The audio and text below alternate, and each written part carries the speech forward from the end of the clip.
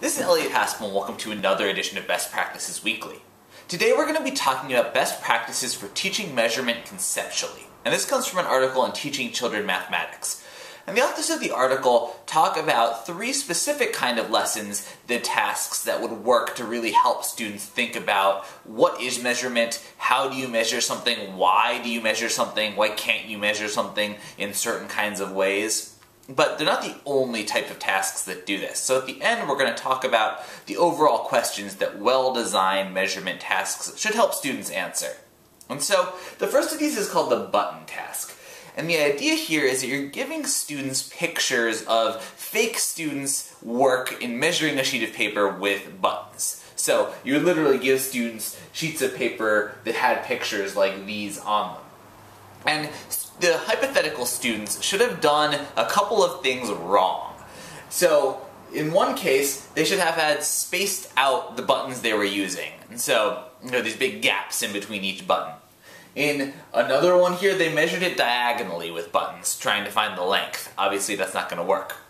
Here, another example, they used the buttons to do kind of a snake pattern with them. And then in one example, they correctly did use buttons to measure just across, to measure the length. And while my drawings aren't fantastic, in this case, imagine that all the buttons are drawn of equal size.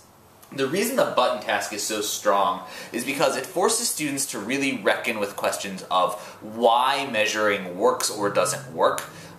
Teachers should really encourage students to defend their answers here. Which is the best way to measure that sheet of paper and why? And that forces students to say that the correct answer works because you're measuring the right attribute, you're measuring the length. You can't actually measure with spaces. Spaces don't work. You can't measure diagonally because it doesn't tell you what you want to know. Things like that, you're really helping students to wrestle with very deep questions, very high-level critical thinking questions of why measurement works the way it does. The second task is called a foot task. And this is when you have students make a cutout of a tracing of their own foot. And that's the only tool they have to measure with for the purpose of this lesson. And so, with their foot cut out, you have them measure various things in the classroom. Measure their desks, measure certain pieces of the floor, things like that.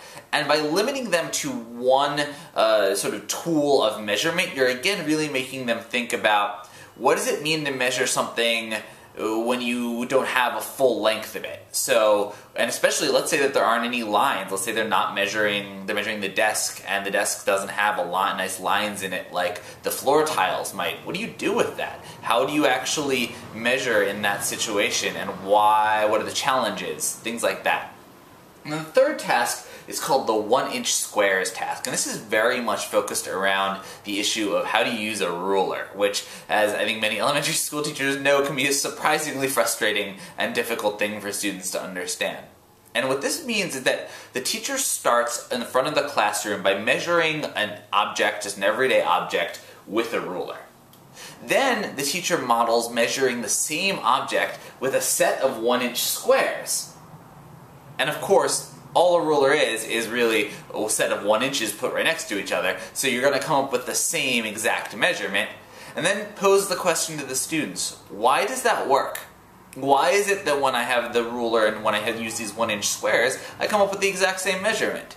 And then ask students in pairs to start measuring the sets of classroom objects both with the rulers and with sets of 1-inch squares. By doing this, you're really helping students see that the ruler is not some magical object that happens to measure things. All it is a consecutive set of 1 inches put together, and that's what you're doing when you're measuring with a ruler, is you're seeing how many of those 1-inch squares the length of something takes up.